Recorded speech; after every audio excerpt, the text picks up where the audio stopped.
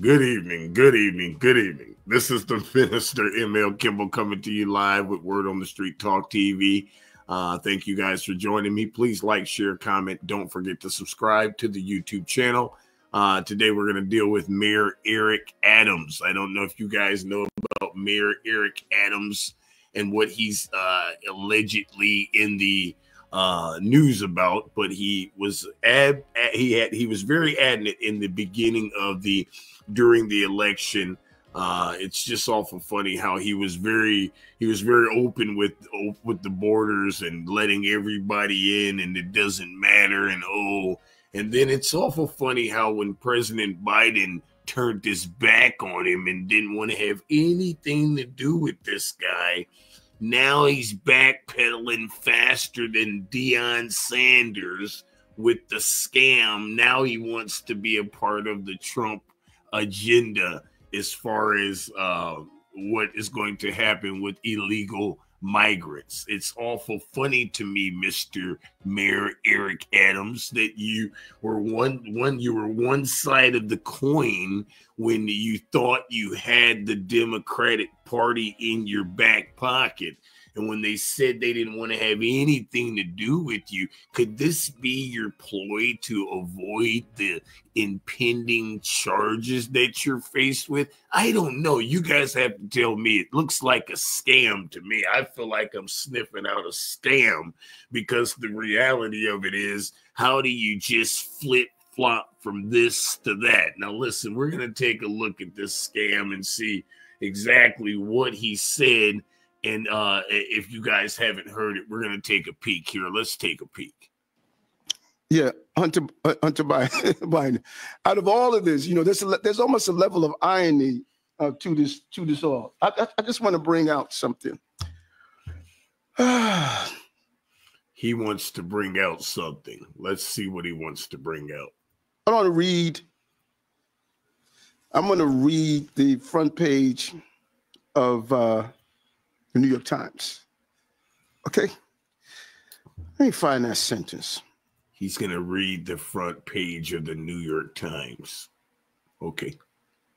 Okay. President Biden and President-elect Donald Trump now agree on one thing. The Biden Justice Department has been politicized. The Biden. Does that sound familiar? Wait. Rest my... Now, it's awful funny to me how every one of these so-called politicians, every time they're caught in a scam or any type of criminal behavior, they always come out with this, oh, the Department of Justice is against me, or this, oh, it's politicized, it's coming after me because of my political views. If you don't get your scam out of here, guy, stop it. The same thing with Biden. Biden, once again, we're not upset that you were going to pardon your son. Anybody in America would feel like you were going to pardon your son. Anybody would do this. If you're a loving father and you see your son is being faced with criminal behavior and things that could land him in jail, and you have the power to pardon and offer clemency, what loving father wouldn't do that? That's not the point. The point is how you came out with the scamified answer that this guy's going to piggyback off of, basically saying, oh, the Department of Justice attacked my son because he's my son. Biden, that is a scam. Nobody believes that. And then why are you giving him so much clemency to give him all the way back to 2014? What are you doing? What was going on in 2014 that you don't want him to get in trouble for, Biden? Let's not forget this. So I can't deal with this scam here, because he's the same scam that will not sit down, although he's been caught up in scam after scam after scam. But let's listen and see what else he has to say. My case. I'd love to expand on that. You said in the Wall Street Journal the other day that you do believe that you were targeted because of your speaking up about migrants. Or I guess I want to. How is he targeted about speaking out when he was all for it? I don't understand the scam here. What do you mean, sir? You were targeted out. You're targeted because of how your stance was on this migrant situation, but yet you were all for it. I don't understand. I just don't understand the scam. How can you just flip-flop from one thing to another and think nobody's going to catch it? Everybody, all these Democratic people saying, oh, Biden didn't lie. Show me how he didn't lie. How didn't he lie? His press secretary said over and over and over again that he would not pardon his son. Although we knew that that was a complete scam lie. We knew that there's no way that this guy is not going to let his son free from any charges that he may be faced with, especially when you know he's involved in criminal behavior. You have the power to do so. Every president before you has done it. Every president after you is going to do it. But that's not the point, Biden. The point is you lied. And now this guy's trying to use the same exact excuse that the Department of Justice is after him. When he was all for the migrant, come on in, just no matter, it doesn't matter, don't vet nobody out, don't check nobody out, just open the borders, let them get free hotels, give them free stamps. This guy was all for all of that. Now all of a sudden he wants to get on the Trump train. That sounds like a backpedaling scam to me, but let's continue. Ask, why do you think you were targeted? I believe that the Southern District has said that this investigation into your campaign began before you were mayor. It began in 2021, I believe they said. So, what would they be targeting? Before you were mayor, what would they have targeted? Do you see what I'm saying? I'm not sitting here saying that the race card does not exist, because trust me, it does, with my own situation that I'm faced with, that I'm still battling out with the people and entities that I'm dealing with the Swanton Police Department. Yeah, I'm going to call their names every chance I get. McNeil Chevrolet and State Farm Fire and Casualty Company, our former agent Jeff Lambert. So I'm not the guy that says, oh, it doesn't exist. Racism does exist 1,000%, and it still exists today.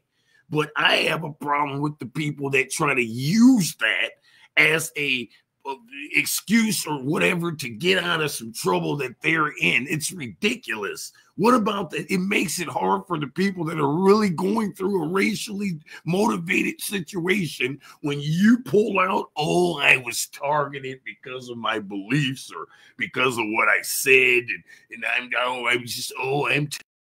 targeted. No, sir. You were all for it, and then now all of a sudden you're backpedaling. Sounds like a scam. Or were they just chasing a lead and found something? Listen, in all my life, I never had to have the level of discipline that I have right now. Nothing is more harmful and hurtful to have leaks come out. And what's up with the pierced earring? Now, listen, again, I'm not here to judge the guy. I'm just not. Somebody gonna get mad at me. But listen, I'm not here to judge this guy. But yes, I am. Because this is the same picture of a scam. But we'll jump behind him because we'll say, oh, he's black. So what he does, he can't be corrupt. He can't be. He's got to be legitimate. What in the world do you have to have your ears pierced for, and you're the mayor? I'm just trying to understand. When do we grow up? When do we get past the age of 22? You've got to be pushing 55 plus 60 years old or something, and you're walking around with an earring in your ear, and you're the mayor. Come on. You might think it looks cool, but guess what? America doesn't. So there are going to be people that judge your performance, believe it or not, based upon the appearance that you look like. This is what they told me when I worked at McNeil's as the finance manager. I had to really watch what I wore. They told me that. My clothing had to fit a certain, I couldn't just wear some of my suits that you see behind me. Some of those jackets and hats and shoes, I was not allowed to wear out there. I'd be told right away because your appearance. And don't think that there's not Americans that don't look at you as a scam because of your stupid pierced earring, guy. What are you doing? You're the mayor. I mean, come on. Just show me another mayor that in the history of the United States that walked around with an earring in his ear. I'm just saying. Call it whatever you want to call it. Say whatever you want to say.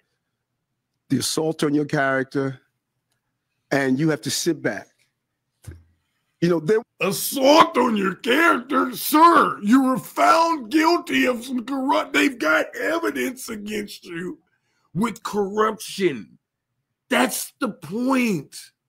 Why does it always come down to somebody's attacking you when they have evidence against you when you are being involved with a scam? I don't know. Let's continue. There was this photo of Muhammad Ali when he was like, don't you even try to even identify with Muhammad Ali. Do you know how much I want to respond to this stuff? I just want to respond to all of this that has unfolded for the last couple of months.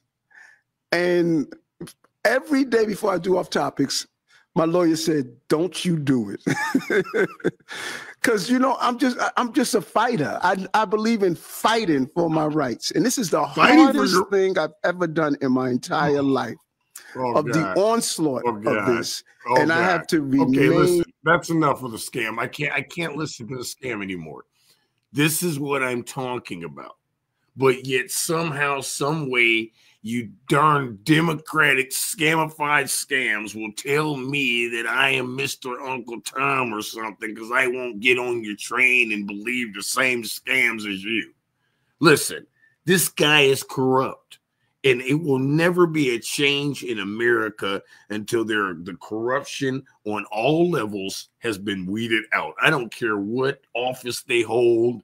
If they're an elected official and they're found dealing in corruption, in my opinion, I don't care what level of office they hold, they should be removed. And until this guy has his day in court, he's innocent, but it just doesn't get rid of the public opinion, sir.